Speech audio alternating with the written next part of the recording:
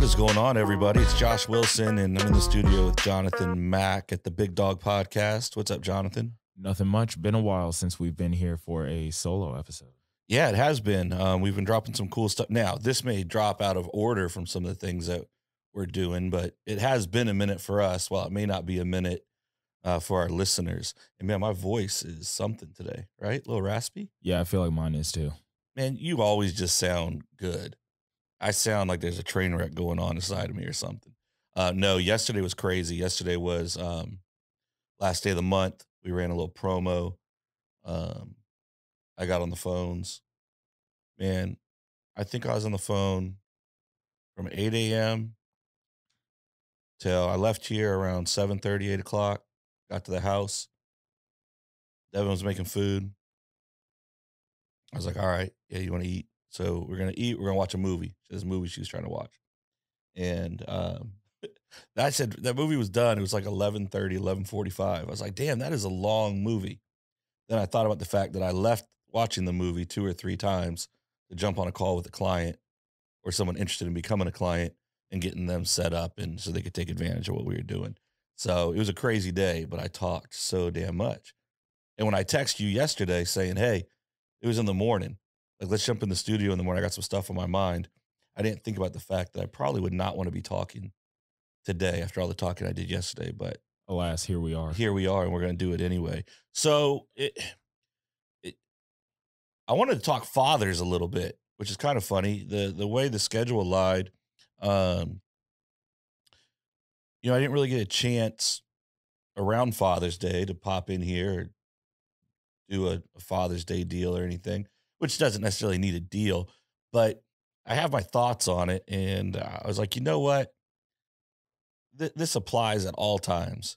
So maybe I would share some thoughts. And I'm actually going to read some of my thoughts rather than just go off the cuff, because I want to make sure I do get a couple specific points across. So if I'm reading and you're watching, that's why I'm not looking at you or necessarily looking at Jonathan. I'm literally reading my notes. And so Father's Day's passed. Happy Father's Day to all the daddies out there, the papas, the fathers, the grandpappies, the papsters, the Papa Jays, the Grandpa Deans, the granddaddies, the bumpas. What do you call your grandfather, Jonathan? Pat? The Pat. Devin and I were talking the other day, and we were joking around with the kids, and we were like, what are the grandbabies when they come along way down the road? What are they going to refer to us? So we were throwing out all these different names. And I always thought granddaddy would be a good one for me. I don't know why. I just always liked that. And that's actually what I referred to my father's father as. And I just thought it was a great name. Anyway, we landed on, this is funny. One of the kids or some list Devin was looking at or something for like grandparent names, and it was Boss. And I'm like, oh, hell yeah, let the grandbabies call me Boss. That would be awesome. That would be a good grandfather name for me, Boss. And then we're talking about Devin Ray. And she goes, they can call me Cookie because she likes to make cakes and cookies and all that shit. So we're like, Boss and Cookie would be our what kind of like new age, like Boss, Jonathan, and Cookie. Where are your grandparents coming? Yeah, Boss will be here in an hour. Where's your grandma? Cookie's coming in. Don't worry. No? I didn't know that you guys were like from Texas in like the 40s. Man, look, it's ridiculous. I was in tears when we were laughing about that. If you're going to take those names, you have to go out and buy a Lincoln Navigator. Something. Drop horns on the front of something, whatever I'm driving. Oh my gosh. Boss and Cookie. So baby, if you're listening, one day, Boss and Cookie may be the names that we're rolling with. But anyway, we got back the afternoon before Father's Day. We were gone on family vacation, chaos of coming back in, which I think we've talked about on a different show, I think. And anyway, we get home late the day before. And Father's Day for me is always kind of a weird day. It's just what it is. And I think it's a weird day for a lot of people. I think having strained relationships with one's father is not a unique thing to me. I think inherently men have issues, and so it creates daddy issues, and here we go. But for me, I don't ever want to be stuck in the freaking Father's Day J.C. Penney Lowe's ad, cargo shorts. We're grilling in the back. Like that's just not like I don't feel that. I don't want that. That's not enjoyable to me. Like I don't want to do it. And I don't want to sit around and think about the failed or not ideal, relationships that I necessarily had with the father figures, in my life. So I like to travel on Father's Day, get out of the house, break up the norm, and do something new. My family knows this about me. And so it's like, hey, sweetheart, what do you want to do? I was like, I know we just got back in town, but I'd love to go to Charlottesville. So we did. We got up the next morning. Kids are up. Everybody's in a good mood, and we bounced. We rolled to Charlottesville. Spent the day up there. It was wonderful. It was beautiful. Um, Distracts my mind, and I have a nice day. I have found when I don't do that, the day is not a nice day for me, regardless of what my family is trying to do for me. Um, Affection, their show, whatever. It doesn't matter. Um, it, I just don't like it. I need to go somewhere and do something to kind of get my mind busy. And so, you know, I talk about how Father's Day is a weird thing. And I think the same thing could apply to Mother's Day in certain ways. And I say, don't get me wrong. I'm excited that my kids, go out of their way to be super helpful and kind on that day. Devin's always gonna be extra sweet. That's cool.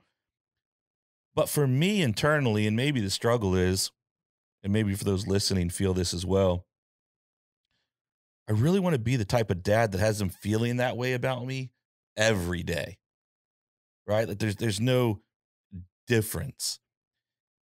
And do I deserve that? Probably not currently. Do they deserve that version of me that deserves that type of honor and affection, and engagement and love and intentionality? Do they deserve that version of me that has them doing that automatically every day of the year? Yeah, they absolutely do deserve that version. But I don't believe I'm currently providing that version. Um, and we've all got fathers, right? Fathers that were involved and were amazing. There's fathers that are involved and were not so great. There's fathers that weren't involved at all. There's fathers that some of us never even knew. There's fathers that we knew and wished we hadn't. Some of us have zero clue who our fathers even are. And add that list on and on and on to the different variables, all of which, though, can come back to probably some strained areas in those relationships.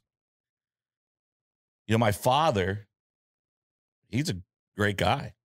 Like my dad, my dad, my father, Jerry, or Willie, as some people know him, he's a great guy. I love him a lot. I really, really love my father. And I really want great things for him in his life. His interests and goals in life were very different from a goal and vision for one's life where a family is an important part of that, right? And for most of my life, I've really struggled with that piece and felt this burden, this desire, this need to prove that I was worth his attention, his time, his pride. And I think that's a tough thing that a lot of, and not men, I think women also, when they have a parent who has exited out fairly early, while the reality is it has nothing to do with me or you if you're that kid, I think it's hard to wrap your head around and process the fact that, it wasn't because of you. I've felt for a long time in my life like I have to do more, do better, do great, show that I'm exceptional in order to gain like validation of, I missed out on not being a part of your life. Right? Like when I was a kid and you left, you not feeling that I was worth sticking around for, or even this. Okay, so it doesn't work with you and Ma. You know, yeah, I'm telling my story, but I think this story equates to a lot of people. It's hard for kids to separate the part. Like you don't see you're not with mommy anymore. The kid feels like, damn, I punched this mic.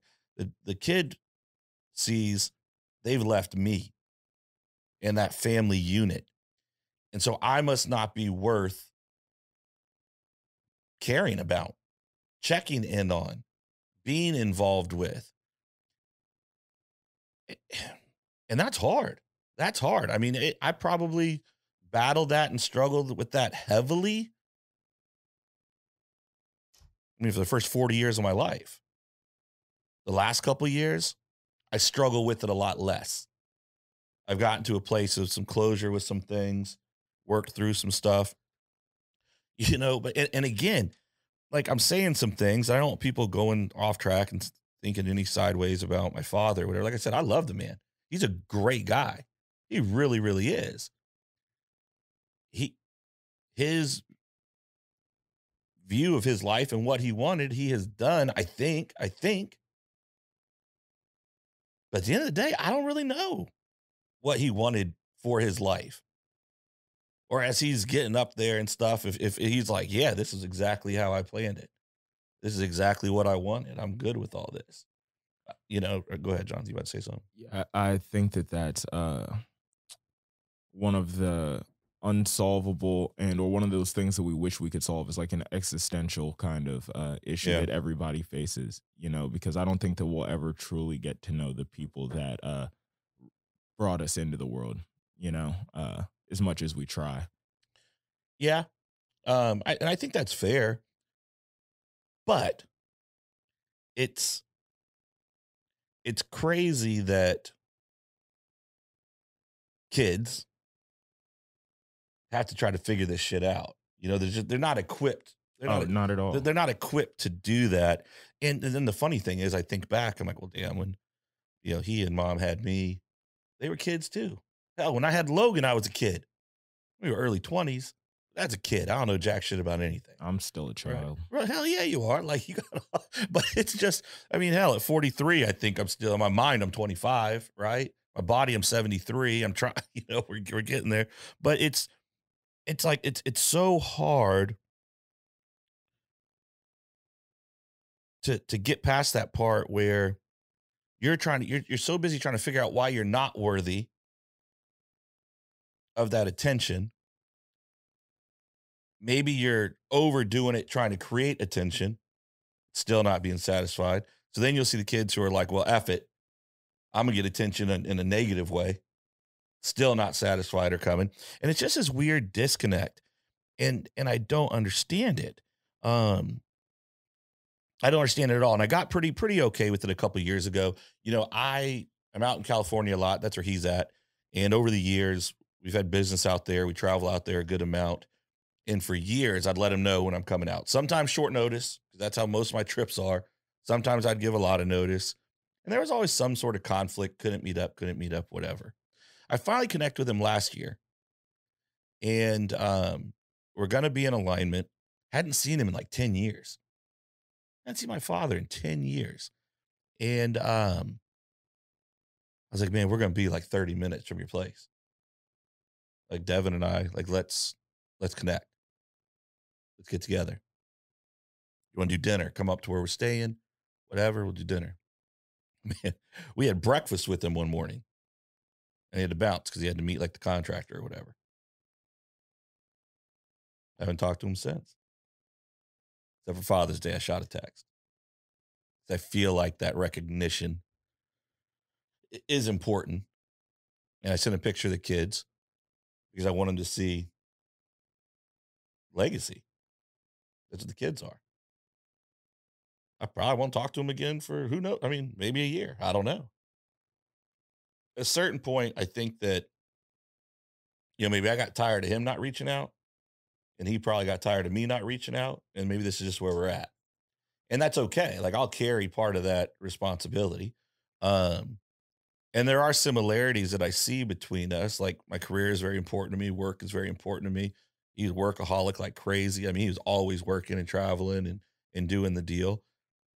And that's always very present in my mind when that's kind of the zone I'm in, that I'm still being very intentional with my kids. Whether it's a FaceTime or it's a call or it's, I'm home, I'm dropping in their room, see what's going on, how's the day? I love you. What you're doing is important to me.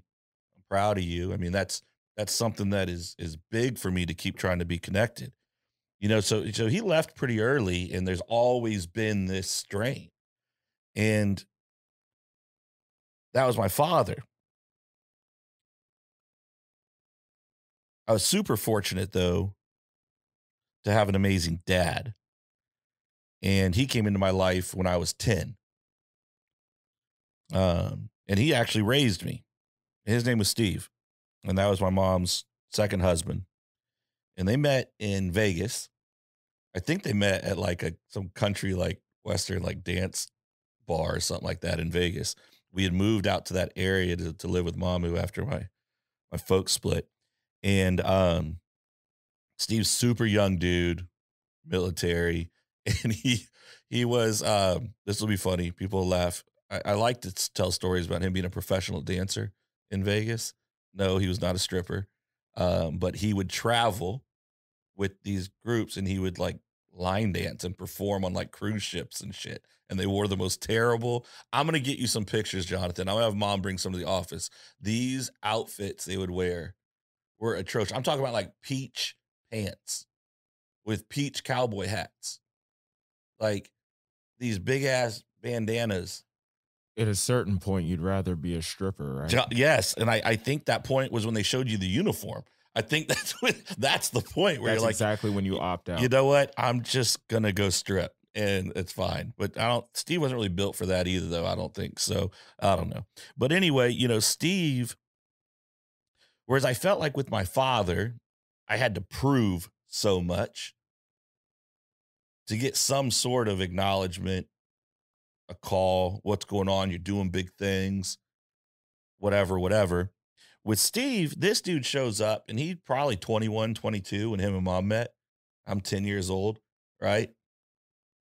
And I didn't have to prove a thing, not a thing. He loved me and he wanted to be there for me because he loved my mom that much, right? It didn't matter. I had a badass little brother, Jared. I still have a badass little brother, Jared. And he's 6 years younger than me. So, I mean, he went to like a 10-year-old and like a 4-year-old. And he's early 20s. That's a lot. I mean, that dude's still figuring life out and growing up. But he was kind and he was encouraging and he was thoughtful. And honestly, he was one of the most unselfish people I've ever known in my life. But he had a lot of struggles and he had a lot of demons. And eventually he left also. And that was me as an adult. And, that shook the shit out of me. And my family and my kids, my wife, my mother, of course. And I was hurt. I was angry. I wanted to hurt him. I wanted to kill him for what he was doing to our family. And matter of fact, I remember I guess I was 11, and he sat down at the table with me, dining room table, and asked me if he could marry my mom. I'm 11 years old. He's like, I want to marry your mom. Can I marry your mom? And I was like, if you make her cry, I'll kill you. So I told him I'm 11 years old. Because you got to understand, all I saw before him was my mom fighting, stressed out, crying a lot. And I remember telling him that. And then he was leaving. And I remember getting the call, and I come over. My mom's upset. And I'm talking to her, consoling her. And I walk inside to see Steve. And I see this devastated man, a broken, broken man. And he's sitting at that same exact dining room table that we were sitting at when I was 11. And he asked if he could marry my mom. And in that moment, I wanted to hurt him bad. And I went in that house ready to. Now, I'm not a violent person. I'm a kind person. I'm a tough person, not the easiest necessarily to be around, but I'm a kind person. And I think a lot of times people think that just because someone's kind, they forget that they choose that. It doesn't mean they're not violent. They choose kindness. I was ready to choose violence. And I open the door and I walk in the house and I see him. And he's broken and he's so upset and he's so hurt and he's so disappointed. And I put my arm around him. I told him that I loved him and that you got to go.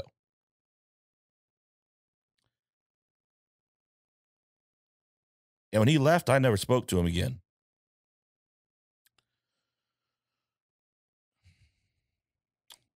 A couple of years later, I get a phone call and Steve had dropped dead.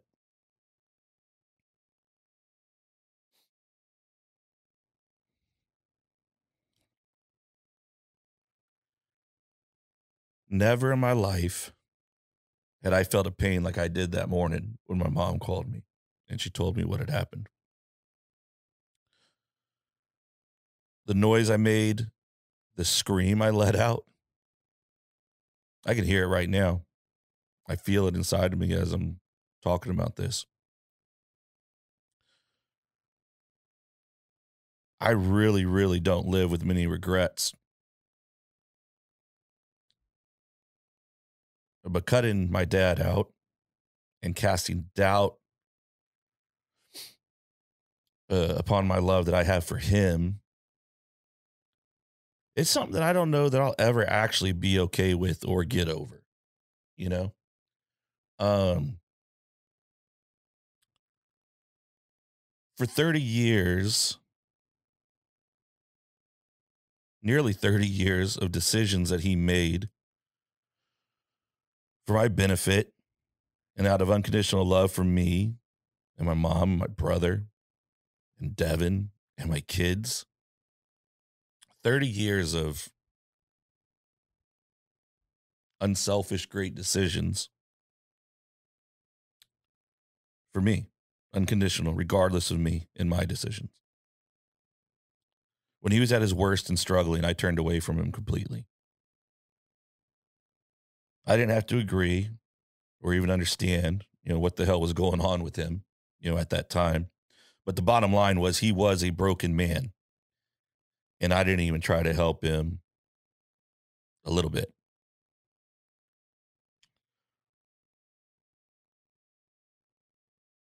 Every day I pray for forgiveness with that. I pray daily that should I fail my children in a way that hurts them, that they will extend grace and care towards me, even though I don't deserve it. And even though I clearly didn't extend it to Steve. We all have fathers and we all have different relationships with them.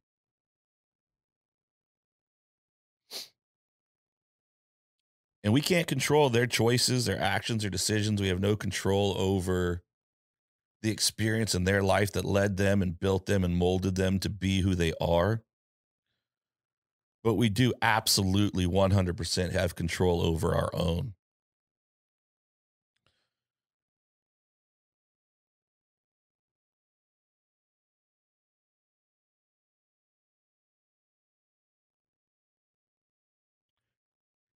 I saw my dad, my father, a year ago, and he knows about all this. He knows. I called him when Steve died. This is years ago now. I said, hey, man, I don't want it to be like this. I want us to talk. I want us to see each other. You're retired. Bring your ass out here to Virginia. See the kids. See your grandkids, man. Like, I don't want it to be like this. We can't let it be like that. And it went right back to being like that. I saw him a year ago, and I haven't spoken to him since. Till Father's Day, I text him. And I would actually encourage you guys on Father's Day or today or on any day for that matter Don't act like you're not thinking about that guy who let you down and failed you, because you are. You are thinking about them. Whether you ever knew your father or not, on Father's Day, you are thinking about your father. Whether he's active in your life or not, you are thinking about your father. If you do happen to know him and you do happen to know how to contact him,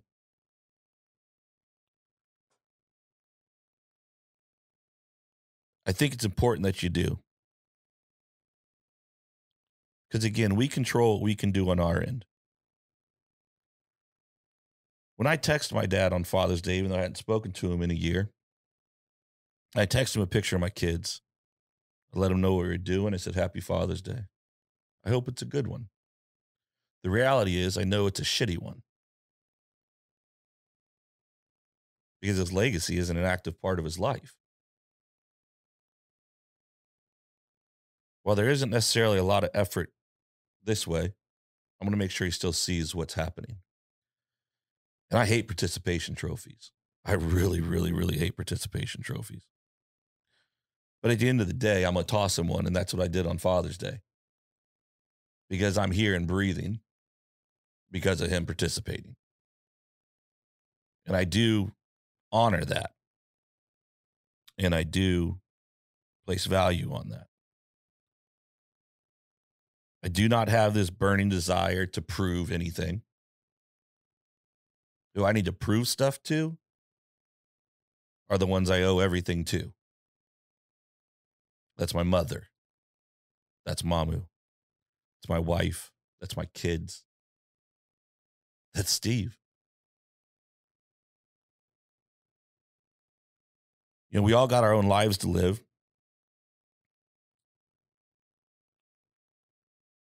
You might have kids, you're listening to this, that you're raising. You may be done raising them. And like it or not, for good or bad, our fathers played a significant role in how we're going to choose to do that with our kids. Our fathers, good or bad, whether we like it or not, are going to play a significant role in our relationships with other people. And I hate that Father's Day is always a weird day for me. A couple years ago, though, I chose that I'm going to start to control my feelings around it rather than have it control me. And one of the ways I control that is I leave my norm. Take my wife, I take my kids, and we go do something. We're getting out of the house. Ideally, we're getting out of the area. And not because the area reminds me of them or anything like that. It's just I have to mix it up and engage my brain in a different way. I don't want Father's Day to be a weird day for me. But it is. And by controlling my feelings around it, that's part of the reason I'm sharing these things with you today, these stories, because talking about it helps me. And talking about it with other people helps me. And maybe me talking about some things will help you to talk with somebody about some things. And you find that it helps you also. Because I don't want it to be a weird day for me. And I think the way that it ultimately stops being a weird day for me on Father's Day, because of the stuff I struggle with, is that I'm going to keep working every day to become that husband and that father that my kids and my wife and my family and my future grandkids and great grandkids and generations from now want to honor daily, because that's the type of steady impact I've had in their life. That's the type of love and affection and pride I've shown to them. And in return, it's not because it's a day that they're going to treat me different. Why are you going to treat me different on that day? I need to be to where if you're treating me your best on that day, I need to be the person who deserves that every day. And that's not on them to do. That's on me to provide that version of me and grow into that version of me. I'm thankful to have the father I have. I'm blessed and thankful that I had the dad that I had too. I hate that neither one of them are active parts of my life. And every day I'm going to wake up to make sure that's not the same with my kids. I love you. I hope this is helpful to you. Mama, I hope none of this upsets you. And I just love you. Hope y'all had a great Father's Day, y'all. You're doing your best, fellas. And I'm going to keep doing mine too. We'll see you next time on the Big Dog Podcast.